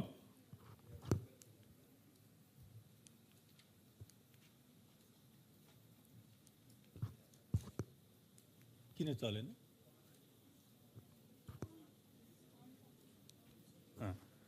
अब नेपालको निर्वाचन युवा सहभागिता अवस्था 74मा कुल मतदाता 1,54,27,938 मध्ये 18 देखि 40 वर्षका युवा कति रहेछन् भन्दा 1,54,00,000 मध्ये 80,71,369 अथवा 52% युथ। त्यसैले हामीले यो 74 अब अहिले अलि यो घट्दै गएको छ। यो के छ भन्दा 52% युथको प्रतिशत बढी छ नेपालमा। अथवा हामीले यो जुन बेला चाहिँ युथहरू देशमा बढी हुन्छन् त्यो बेला चाहिँ यो पपुलेसनको डिभिडेन्ड प्राप्त भएको अवस्था अरे। यो बेला मुलुकले फड्को मार्यो आर्थिक रूपमा भन्यो भने त्यही बेलामा फड्को मार्न सक्छ अरे भन्ने थियो। तर हामीले कता कता गुमाउँदैछौँ कि भन्ने चाहिँ देखिसकेका छ सङ्केतहरू। अब स्थानीय तहमा चाहिँ त्यो तथ्याङ्कमा देखिएको छ 0.89% युथको रिप्रेजेन्टेसन छ, यो 74 मा थियो। त्यस्तै राष्ट्रिय सभा, प्रतिनिधि सभा र प्रदेश सभामा चाहिँ हेर्दाखेरि यो विभिन्न राष्ट्रिय सभामा त 45 माथि या 35 माथि भएको हुनाले 6.8 भयो, प्रतिनिधि सभामा 13%, प्रदेश सभामा 23%, स्थानीय तहमा 39.65% कुराहरू चाहिँ छ। यो कार्यकारीको सहित हो। त्यसै गरी अब यो 79 को चाहिँ म तथ्याङ्क म यहाँलाई देखाउँछु। सरेन अलिकति। अब यसमा चाहिँ के छ भन्दा यो पद अनुसार प्रमुख, अध्यक्ष, उपप्रमुख, उपाध्यक्ष, वडाध्यक्ष, दलित महिला सदस्य, सदस्यहरू हेरेर यो तथ्याङ्क छ। यो मैले चाहिँ यहाँ उपलब्ध गराउँछु, तपाईँहरूले यो पावर पोइन्टबाट पनि हेर्न सक्नुहुन्छ। मैले यसलाई बढी व्याख्या गरिनँ, टाइम अलिकति सकिएको भने मलाई इन्फर्मेसन आएछ। त्यस्तै प्रदेश सभाको यहाँ तथ्याङ्क छ। अनि प्रतिनिधि सभामा 33 जना चाहिँ युथहरू हुनुहुन्छ अहिले।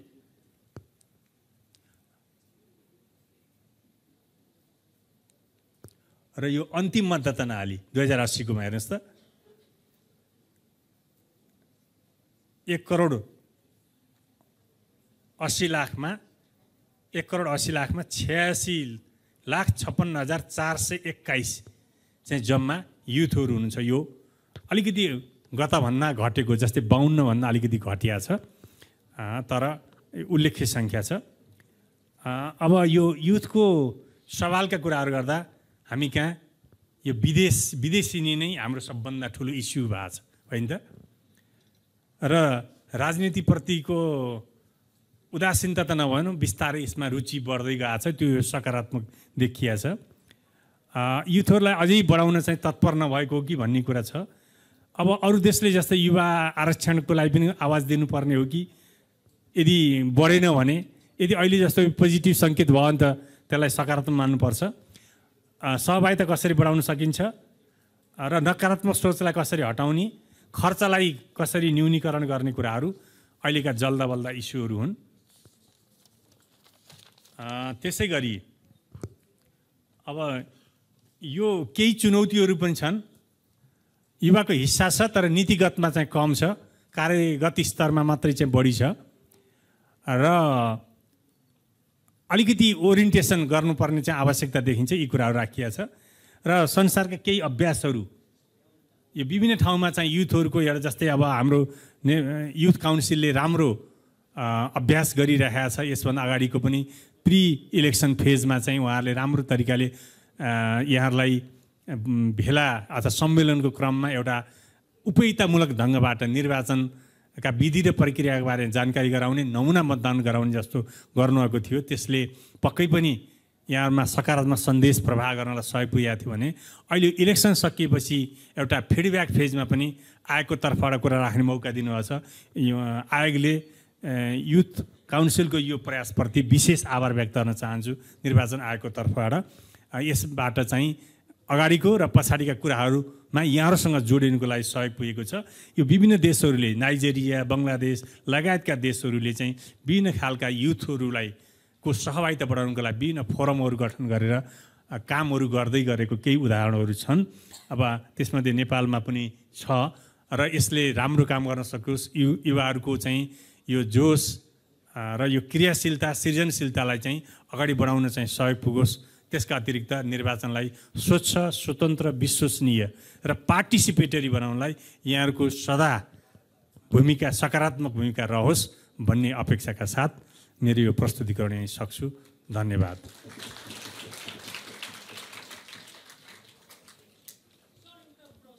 हजुर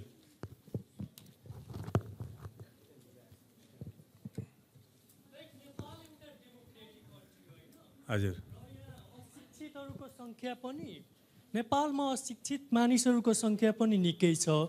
अशिक्षित भन्नाले चेतनाको कमी, जसले गर्दा उहाँहरू भोट दिने बेलामा, कसलाई भोट दिने मतलब उम्मेदवार सिलेक्सन गर्ने बेलामा त्यति ओनेस्ट रिप्रेजेन्टेटिभ सिलेक्ट गर्न सक्नुहुन्न, जसले गर्दा पोलिसी मेकिङ तथा डेभलपमेन्टको कार्यहरूमा पनि हामी रिजल्ट हेर्न सक्छौँ। सो के तपाईँले लाग्छ कि यो इलिटरेट और अशिक्षित पर्सन्सहरूलाई भोट दिनबाट वञ्चित गर्नु एउटा राम्रो कुरो हो? यसको बारेमा अलि इलाबोरेट गरिदिनु पर्यो।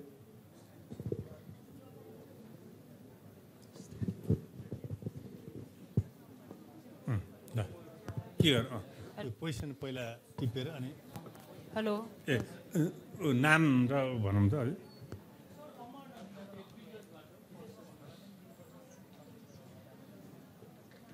हजुर ठिक छ। अब अर्को क्वेसन। सर मेरो नाम चाहिँ टाशी, म हुम्ला जिल्लाबाट। So I would like to put forward this question that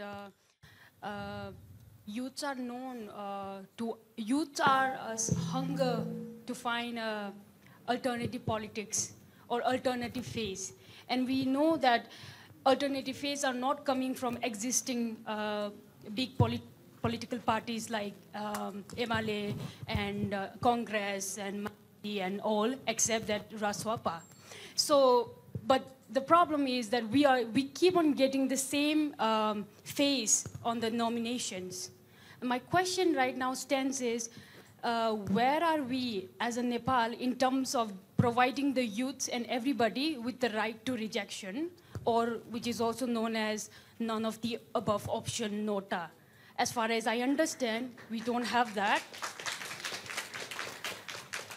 And that is also one reason that youths are not participating in the voting system, because we are not finding a phase that we can resonate with. And another important thing is that many of the youths, we are leaving our own constituency and coming to cities to study.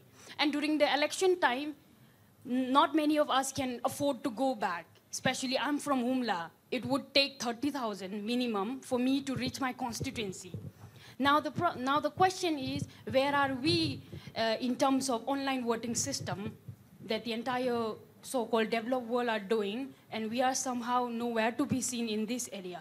Thank you. Thank you. तेस्रो question ल यता अनि तपाईको है नाम सहित है।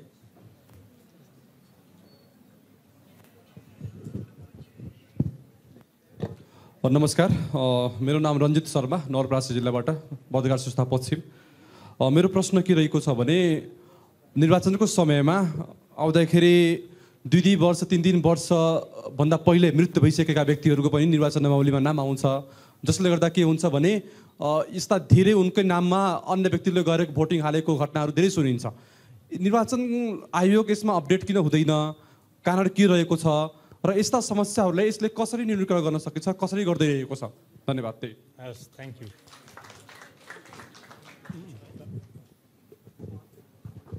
नमस्ते सर, मेरो नाम अमर यादव हो, म सप्तरीबाट, मध्य प्रदेशबाट।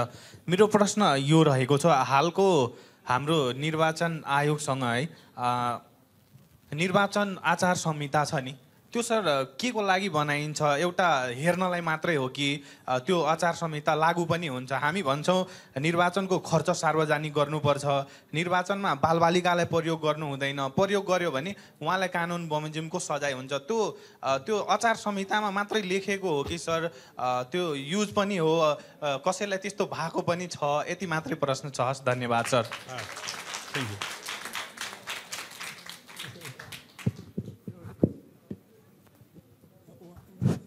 हेलो,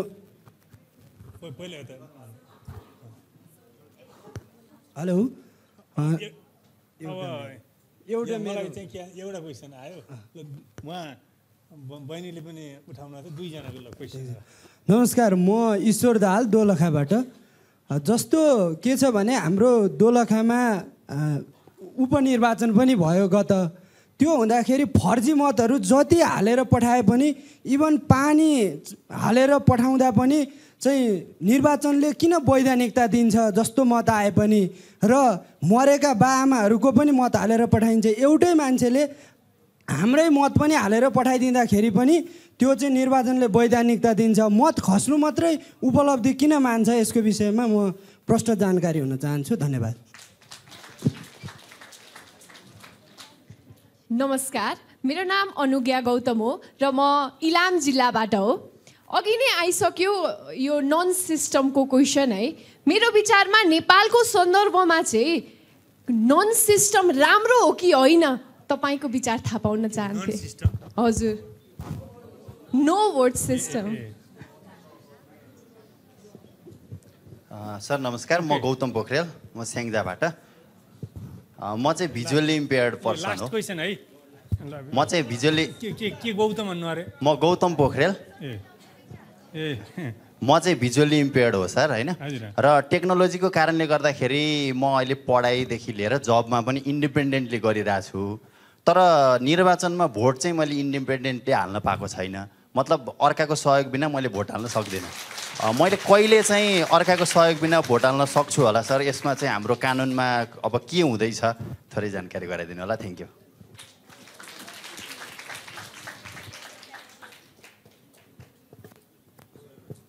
हस् ल, अब यो धेरै आए है। हजुर ल, हजुर ल, म चाहिँ राजबहादुर बोडा, मुगु जिल्लाबाट चाहिँ। अब एउटा पहिला चाहिँ दाङमा चाहिँ एउटा चाहिँ उहाँले तालिम पाउनु भएको थियो, हाम्रो सर पनि हुन्थ्यो सूर्य सर त्यो बेला। यसपछि इलेक्सनको एउटा केही जानकारी पाएको थियो त्यो बेला चाहिँ। एज अ भोलिन्टियर चाहिँ एउटा चाहिँ मैले चाहिँ एउटा त्यो अवलोकन गर्ने हुन्छ नि, त्यो हाम्रो मूल्याङ्कन गर्ने, त्यो इलेक्सनमा हामी जान्छौँ नि एउटा अब्जर्भर जस्तो, त्यसको लागि चाहिँ उहाँले एप्लाई गर्नुभएको छ तर दिएन होइन। भइरहेको पाङ्गा त भएको कारण नदिए हो कि। अनि अर्को के चाहिँ के थाहा पायो भने चाहिँ तपाईँको यो पोलिटिकलमा चाहिँ अलिक बढी दबाब दिने, अलिकति यो पैसाको चलखेलले चाहिँ अलिकति बढी काम हुने जस्तो देखियो।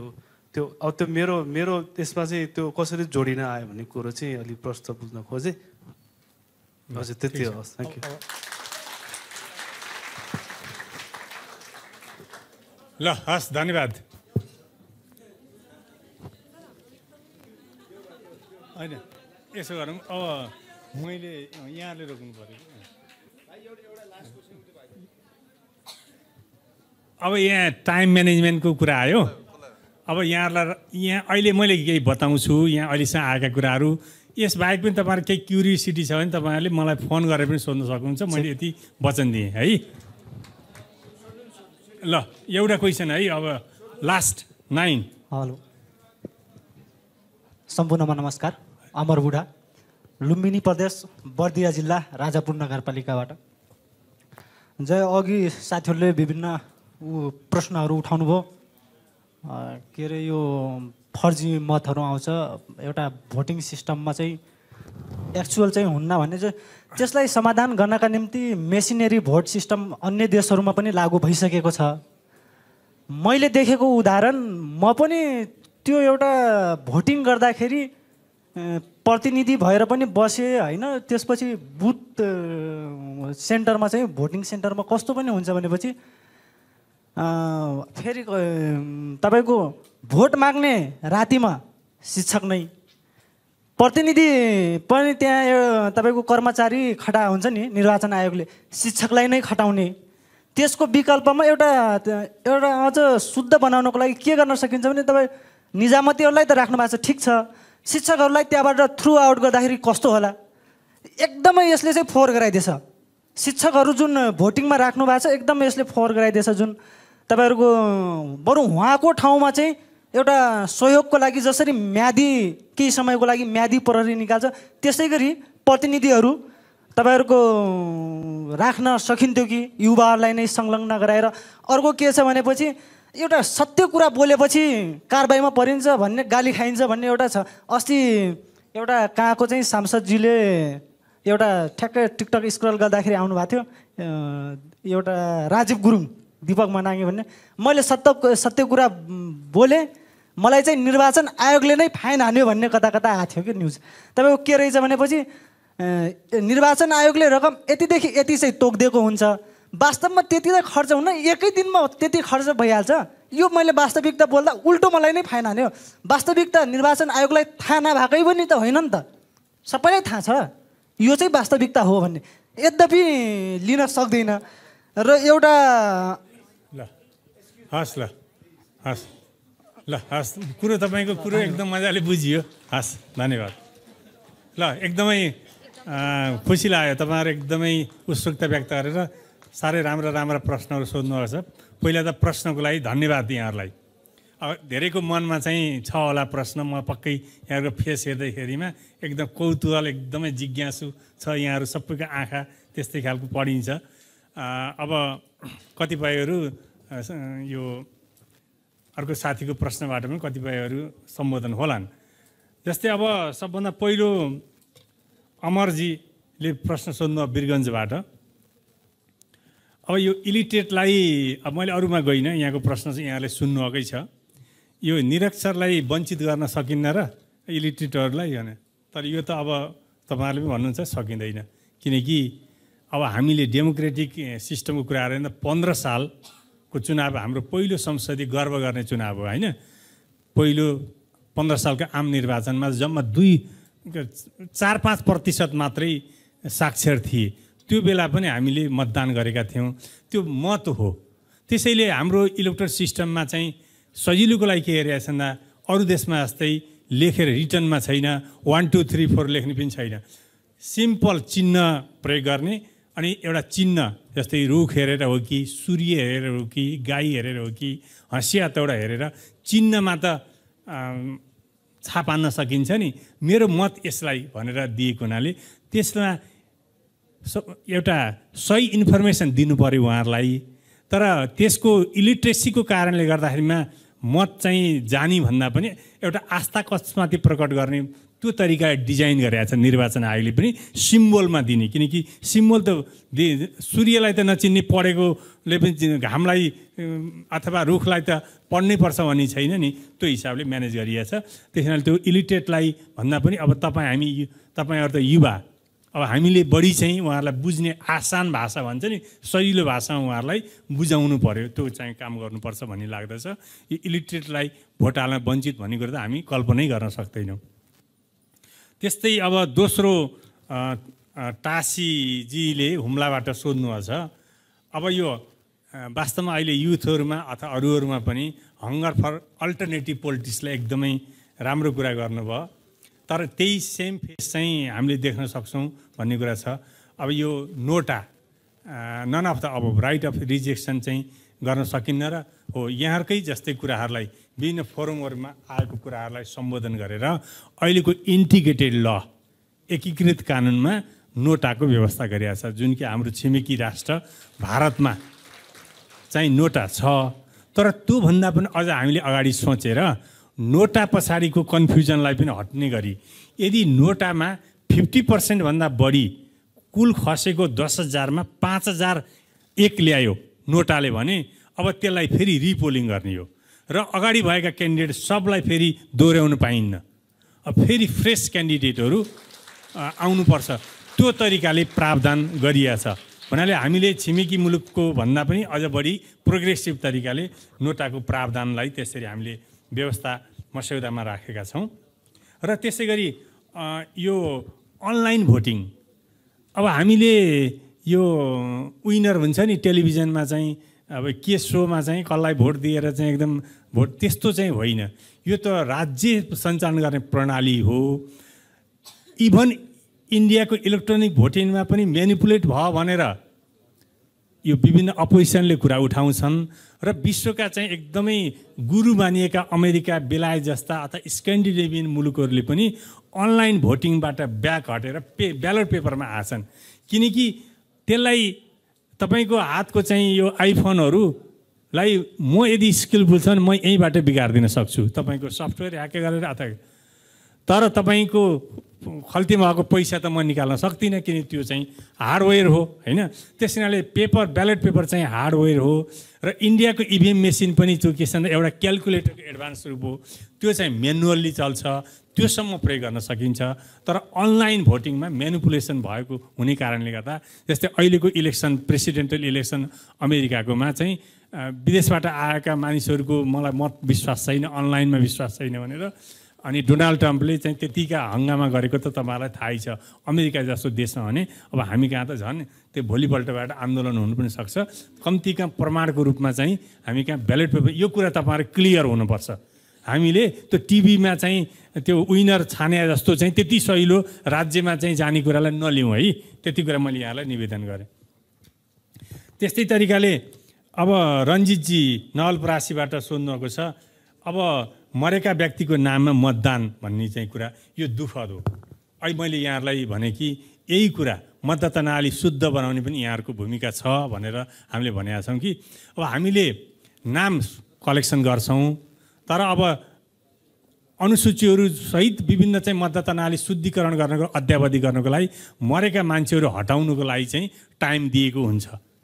तर के हुन्छ भन्दा दलहरूको इन्ट्रेस्टले होला, कसैको इन्ट्रेस्टले होला मरेका मान्छेको नाम हटाउनै नखोज्ने, अनि एउटाले हटाएन भने अर्कोले पनि नहटाइदिने।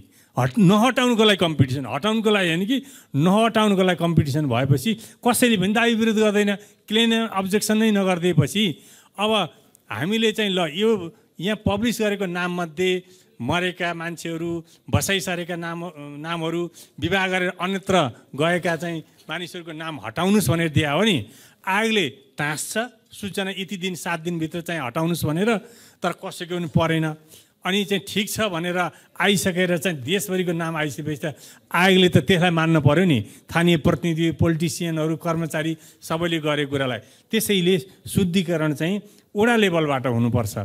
वडामा भाइटल रजिस्ट्रेसन छ, जन्म मृत्यु बसाइ सराई त निर्वाचन आयोगले गर्ने त होइन, त्यो त वडाले गर्ने छ। वडामा पठाएर चाहिँ नाम दाबी विरोधको लागि दिँदाखेरिमा त्यहाँ नगर्ने, अनि पछि चाहिँ हारजित हुने भएपछि ल मरेका मान्छेले भोट हालेर भन्दाखेरि कता कता नमिले जस्तो हुन्छ। यो कमजोरी छ, यो त्रुटि छ भने यहाँहरूले पहल गरेर दाबी विरुद्धमा मरेका मान्छेहरू, बसाइ सरेका मान्छेहरू, विवाह गरेर गएका मान्छेहरू त्यहाँबाट हटाएर अर्कोतिर विवाह गरेकाको अर्कोतिर दर्ता हुनु पर्यो। त्यो गरियो भने यो समस्या स्वत हट्छ। यसमा मैले पनि यहाँहरूलाई अनुरोध गरेँ कि शुद्धिकरणमा यहाँहरूको पनि आयोगको साथमा यहाँहरूको पनि हातमा हात मिलाइदिनु पर्यो। अब त्यस्तै अमरजीले सप्तरीबाट चाहिँ सोध्नु छ कि यो निर्वाचन आचार संहिता के को लागि, अब यो बालबालिकाको प्रयोग हुन्छ यो देखाउनलाई मात्रै। वास्तवमा हरेकको चाहिँ हरेक पक्षले, शिक्षकले के गर्नुहुन्छ हुन्न, इभन एनजिओ आइएनजिओले पनि के गर्नुहुन्छ के गर्नुहुन्न भनेर सबैको चाहिँ काम कर्तव्य अधिकार दिएको छ। र आयोगलाई उजुरी परेको जानकारीमा आयोगलाई स्थानीय प्रशासनलाई प्रयोग गरेर, निर्वाचन अधिकृतलाई प्रयोग गरेर, अनुवन अधिकृतलाई प्रयोग गरेर आयोगमा डाइरेक्ट परेका कुराहरूलाई चाहिँ आयोगले चाहिँ सबभन्दा के हुन्छ भन्दा यो कानुनी प्रक्रिया हो, कसैलाई पनि सिधै चाहिँ कारवाही गर्न मिल्दैन। तपाईँले बुझ्नुहोस् नि, सबभन्दा पहिला कुरो चाहिँ तपाईँलाई कारवाही किन नगर्ने भनेर स्पष्टीकरणको मौका त दिनु पर्यो नि। न अर्काले त्यत्तिकै उजुर गरिदिया छ, आयोगलाई त सबै थाहा हुँदैन नि। तपाईँलाई कसैले चाहिँ केही कुरामा आरोपित गर्यो भने त तपाईँको बारेमा यस्तो कुरा आछ के हो, तपाईँलाई किन कारवाही नगर्ने भनेर तपाईँको भनाइराख्ने मौका त दिनु पर्यो नि। ल आयोगले स्पष्टीकरण मात्रै सोधेर चाहिँ छोडिदियो, आयोग हो कि स्पष्टीकरण चाहिँ आयोग हो भनेर पनि व्यङ्ग्य हान्नुभयो। तर होइन, यो लिगल प्रोसिडरको सबभन्दा पहिलो कुरो सफाइ दिने मौका दिनुपर्छ। त्यसमा आयोगले त्यो प्रक्रिया अप्नायो। अनि चाहिँ चित्त बुझेन दोहोऱ्याएर सोधेको छ, त्यसमा पनि बुझेन नगद जरिवाना गरेर त तपाईँले सुन्नुहुन्छ नि, मन्त्रीलाई पनि हामीले जरिवाना गरेका छौँ। त्यसैले एउटा सभ्य समाजमा यो त एउटा हिस्ट्री हुन्छ। 74कोमा कोले स्पष्टीकरण खाए अथवा 79मा कसलाई स्पष्टीकरण के कसुरमा गरियो भने यो त इलेक्सन हिस्ट्रीमा रहने कुरा हो। पछिसम्म हेर्दाखेरि पहिला त यस्ता पनि गर्दा रहेछन् नि, एउटा पछिको पिँढीले हेर्ने बुझ्ने कुरा हो। त्यस हुनाले एउटा सभ्य समाजमा एउटा क्ल्यारिफाई गर्नको लागि चाहिँ सोधिने कुरा पनि ठुलो कुरो हुन्छ। भलै अहिले हामीले तिनको उम्मेदवारी रद्द गर्ने, तिनलाई ठुलो जरिवाना गर्दै भए मात्रै जरिवाना जस्तो सोचिएको छ, तर यो एउटा प्रोसेस हो। यो आयोगले सकेसम्म चाहिँ आफै पालना गर्नुपर्छ, तर छोड्दैन आयोगले भन्ने तरिकाले सङ्केत गरिएको छ। यो कुरा चाहिँ यहाँलाई यसरी बुझ्नको लागि म आग्रह गर्छु सबैलाई। साथसाथै बालबालिका प्रयोग घट्दो छ, तर कहीँ गरिएको छ, तर आयोगले चाहिँ त्यसमा एकदम सचेत पार्ने, रोक्ने काम गरिएको छ। यहाँहरूले त्यस्तो खालको प्रयोग गरिएको छ भने यहाँहरूले पनि गर्न पाइन्न भनेर खबरदारी गर्नुपर्छ, किनकि हामी सबै यो राम्रो निर्वाचनको लागि चाहिँ एउटा महत्त्वपूर्ण पक्ष हौँ। त्यस्तै ईश्वर दाहाल दोलखाबाट चाहिँ उहाँले यो बाई इलेक्सन चाहिँ होइन है, दोलखामा चाहिँ गरेको चाहिँ उपनिर्वाचन होइन, पुनर्निर्वाचन हो। त्यो इलेक्सनको रिजल्ट नआउँदै कुनै केन्द्रहरू रोकिए अथवा त्यसलाई क्यान्सल गरेर फेरि चुनाव गरिएका छन्, त्यसलाई उपनिर्वाचन भन्दैन, के हुन्छ पुनर्निर्वाचन हो शब्द है। रिपोलिङ भन्छ, बाई इलेक्सन होइन, के हो रिपोलिङ गरे हो। दोलखामा गम्भीर खालका अनियमितता भएको रिपोर्टिङ भयो र केही ठाउँमा हामीले पुनः निर्वाचन गरियो र अब सायद कतिपय ठाउँमा चाहिँ पानी खर्याएको अथवा के गरेका चिजहरूलाई पनि वैधानिकता किन दिन्छ आयोगले भन्ने कुरामा एउटा कुरा के हुन्छ भन्दा आयोग 5 जनाको बढी छ। आयोगले केही अथोरिटी हामीलाई दिएको छ, हामीलाई दिएको हुन्छ कर्मचारीलाई, र अब हामीले त देशभरिको 22,000 पोलिङ सेन्टरमा गएर चुनाव गराउन सक्दैनौँ।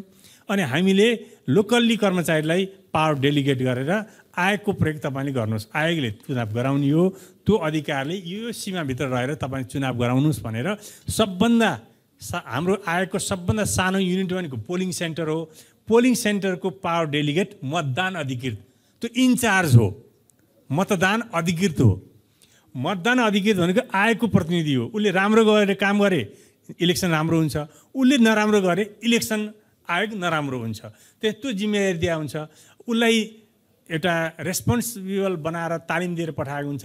तर उसले राम्रो काम गरेको छ नि त ठिक छ, यदि उसले नराम्रो काम हुँदै पनि ठिक छ भनेर लेख्छ भने त्यो उसको जिम्मेवारी हो, ऊ कारबाहीको भागीदार पनि हुन्छ यदि उसले गम्भीर खालको अनियमितता गरेको छ भने। तर उसले चाहिँ सबै विधि र प्रक्रिया अनुसार भएको छ भनेर लेखेको कुरा मान्नुपर्ने हुन्छ। त्यो आयोगको आँखा भने पनि जे भने पनि उही नै हो। त्यसैले ऊ जिम्मेवार हुनुपर्छ, एकदम सत्य हो। तर उसले चाहिँ लेखेर ठिक छ भनिसकेपछि त्यसलाई मान्नुपर्ने हुन्छ। त हाम्रो कानुनले नै त्यो व्यवस्था गरे हुनाले अब हामीले जस्तै तराईमा खटारीको कुनै एउटा व्यक्तिले इन्डियनलाई चाहिँ नागरिकता दियो भने त्यसले जानेर बुझेर मुचुल्का गरेर सही नेपालीलाई दिएको भनेर मान्नु पऱ्यो नि। तर पछि उजुर बाजुर भयो भने त के हुन्छ, उसको जागिरै जान्छ। त्यस हुनाले हामीले त्यसरी बुझ्नुपर्ने हुन्छ। अब अनुज्ञा इलाम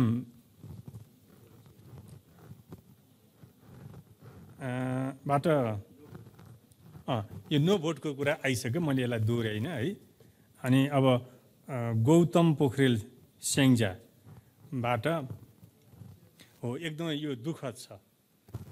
किनभने आयोग वास्तवमा यो लैङ्गिक तथा समावेशीकरण इन्क्लुसिभनेसको लागि चाहिँ एउटा संवेदनशील संस्था हो भन्ने तरिकाले उसले घोषणा गरेका छ। अब अपाङ्गता भएको व्यक्तिले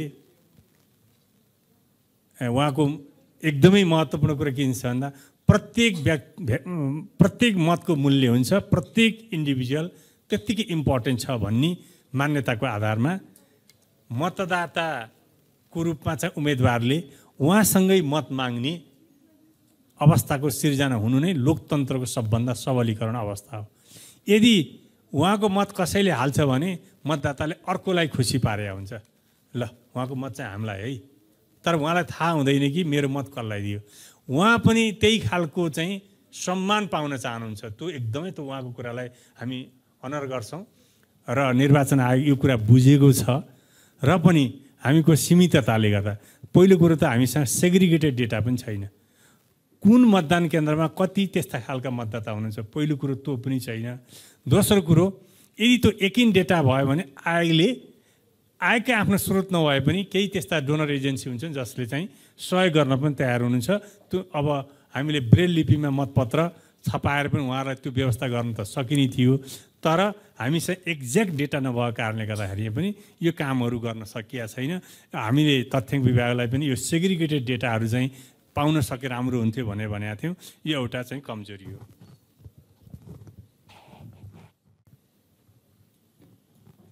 अब पर्यवेक्षणको लागि चाहिँ उहाँलाई हाम्रो राजबहादुर बुढामुगुकोले भन्नुभयो है, अब यो इन्ट्रेस्ट राख्नुभयो। अब आयोगले लगानी गर्दैन। अब यो आयोगले चाहिँ विभिन्न संस्थाहरूलाई अप्लाई गरे हुन्छ, किनकि आफ्नो मूल्याङ्कन गर्ने हो। आफ्नो मूल्याङ्कन आफूले नियुक्ति गरेका व्यक्तिबाट गराउँदा त भनेअनुसार होला। स्वतन्त्र मूल्याङ्कन होस् भने थर्ड पार्टीबाट मूल्याङ्कन गरिने भएको कारणले गर्दाखेरिमा कुनै त्यस्तो संस्था अथवा निकायले उहाँले चाहिँ त्यो एप्लिकेसन दिँदा पनि अब उहाँलाई चाहिँ गराएन, त्यो चाहिँ एउटा दुःखद छ। यो कुरा चाहिँ हामीले पर्यवेक्षण संस्थाहरूलाई पनि यो आगामी निर्वाचनको क्रममा चाहिँ यस्ता खालका इन्ट्रेस्टेड निर्वाचन बुझेकालाई कसरी समावेश गर्न सक्नुहुन्छ, तपाईँले यसबारे केही सोच्नुहोस् भनेर हामी सुझाव दिन सक्छौँ। त्यस्तै अब लास्ट क्वेसन बर्दियाबाट अमरजीले भन्नुभएको थियो कि यो इभिएम सिस्टम र शिक्षक नराख्दा राम्रो भन्ने कुरामा यहाँहरूले भनेका कुराहरू धेरै फोरमबाट आएको छ। शिक्षकहरू अझै गुनासो नै छ, केही शिक्षकले राम्रो गर्न छ, कसैको तर्फ गुनासो छ र निर्वाचन आयोगले पनि कानुनमा कोही नपाएमा शिक्षक भन्ने तरिकाले त्यो खालको ड्राफ्ट छ। त्यस कारणले सबभन्दा पछाडि चुनाव त गराउनु पर्यो। उहाँहरू पनि चाहिँ थायी कर्मचारी हो, उहाँहरूलाई पनि कारबाही गर्ने आधार छ, उहाँहरूको पनि जाहिर जोखिम हुन्छ। त्यसमा उहाँहरूलाई निष्पक्षता कायम गर्नको लागि चाहिँ आयोगले त्यो सोच बनाएको छ र शिक्षकहरूमा पनि यो सङ्घ सङ्गठनमा आबद्ध भएकालाई त राखिँदैन, पदाधिकारीलाई राखिँदैन। हस्, धन्यवाद।